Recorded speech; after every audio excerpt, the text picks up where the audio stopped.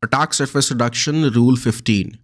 Block Win32 API calls from Office macros. Now, when it comes to targeted behavior, this rule targets Office applications in terms of preventing them to run WBA macros on the device or on the endpoint. This function is typically used by malware to execute malicious code without writing anything on the disk. And this is the behavior which is specifically targeted.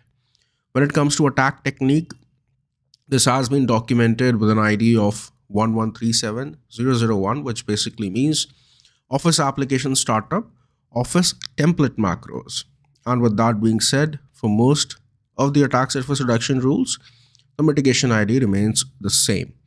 So this is the one which you should review and read about in terms of knowing how exactly this technique is targeted by this particular rule. From deployment method standpoint, you can deploy this rule from Intune, Group Policy, PowerShell, Microsoft Endpoint Configuration Manager. From notification standpoint, EDR notification is not generated. However, user notification is generated from this rule. Now, to view rule-specific events, you can again go to device events where action type should be ASR Office macro, Win32 API calls audited or blocked.